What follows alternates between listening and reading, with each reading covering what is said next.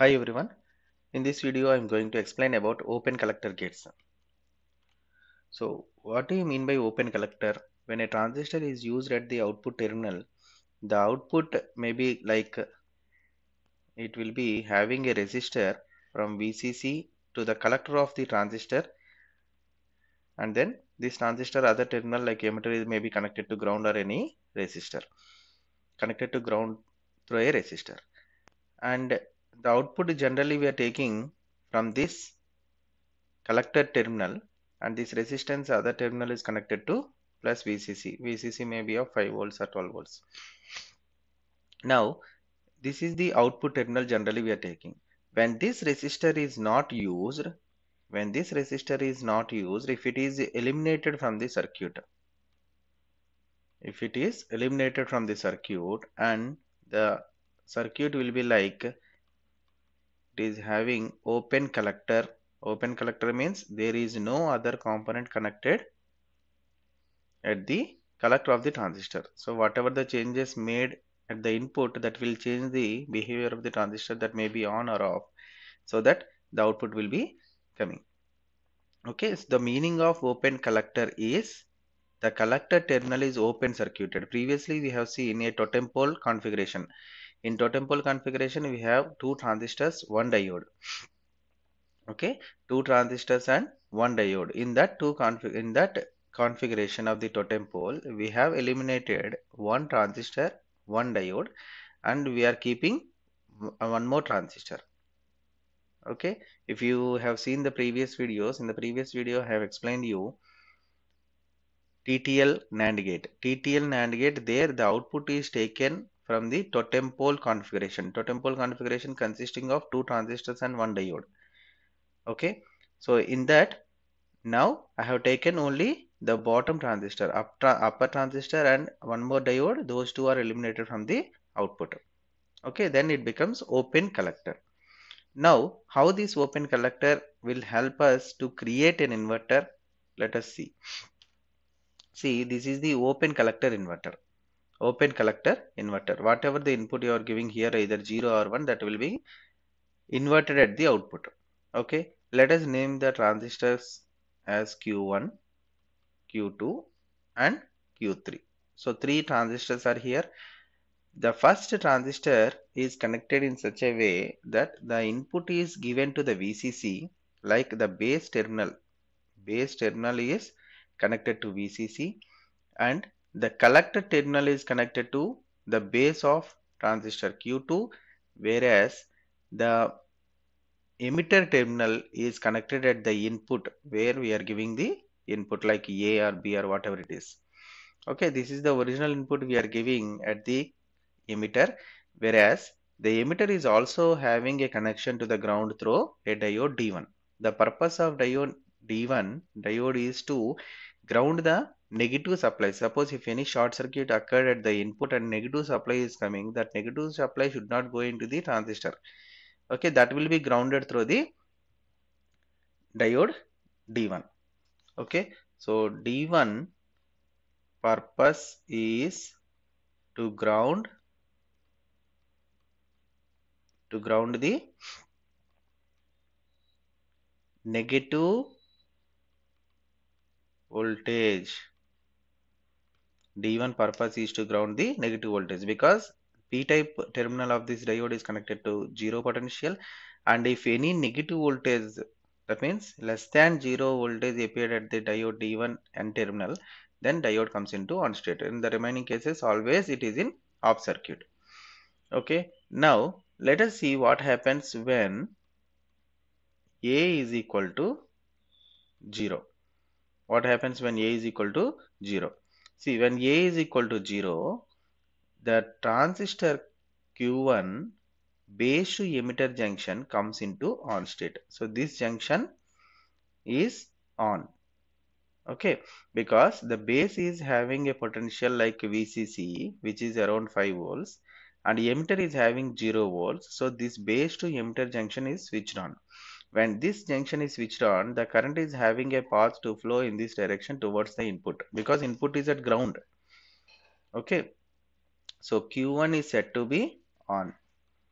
As Q1 is in on state, there is no flow of current in this direction. In this direction, there is no flow of current. So, as there is no input current to the Q2, Q2 simply off state. Q2 is in off state. And as the Q2 is in off state, there is no current flow to the input of the Q3.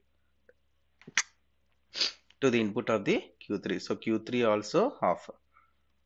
Q3 also off. When Q3 is also off, the output is nothing but open circuited.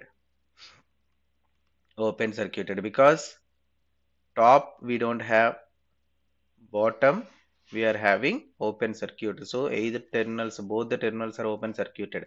Simply the output terminal is in free. There is no connection in either sides. That's why output is simply open circuit. Now let us see the other case when A is equal to 1, logic high. And what is the status of Q1, Q2, Q3? See, when A is connected to logic high state, then base to emitter junction is switch off because A is having a plus 5 volt supply, and here the base of Q1 is also having plus 5 volts. So as there is no potential difference between these, the junction is breakdown and the Q1 comes into off state. When Q1 comes into off state, there is a current flow from VCC through R1 towards this Q2 from the collector of this Q1. So now it is having a current flow. So Q2 comes into on state, and as Q2 is an on state, obviously Q3 also comes into on state because the current will be flowing at the input of the Q3. So Q3 also on. So Q2 and Q3 both will be in same state always. If Q2 off, Q3 off. If Q2 on, Q3 on. Then as the Q3 is in on state, the output is connected to ground. So output is equal to 0. Output is equal to 0. Ground. So one way it is kind of acting as inverter. See, when input is equal to A1, when input is equal to high, output is equal to low. So this is inverting action. But when input is equal to 0, output is open circuited. That means actually we should have to get logic high. But logic high is not appearing here. It is open circuited. It should be logic 1. Then only we can call it as inverter. One case it is success, but one case it is off success. It is giving open circuit, neither 0 nor 1. So in order to achieve this logic 1, we cannot leave this terminal as free.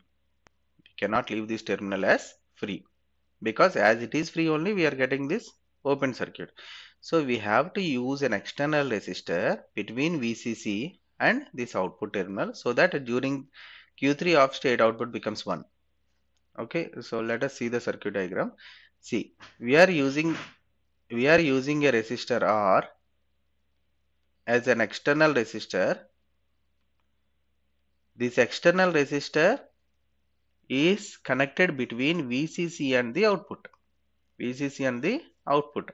So because of this existence of resistor, now when input is equal to, when A is equal to 0, when A is equal to 0, this particular transistor is on. Let us name the transistors Q1, Q2, Q3.